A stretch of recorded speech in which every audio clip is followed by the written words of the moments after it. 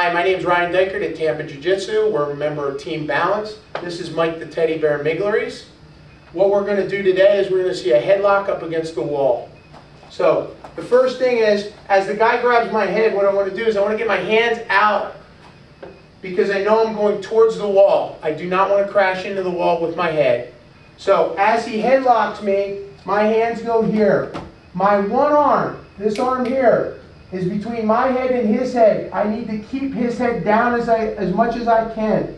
And I press against the wall. From here, I walk around his back, and I take this leg right to his hip, and I keep it in, and I press my hips into him. From here, that's what gets him to unlock his hands. I come up, I grab his wrist, I bring it around the back, I take his neck, and press him against the wall. Now I'm free to hit him back.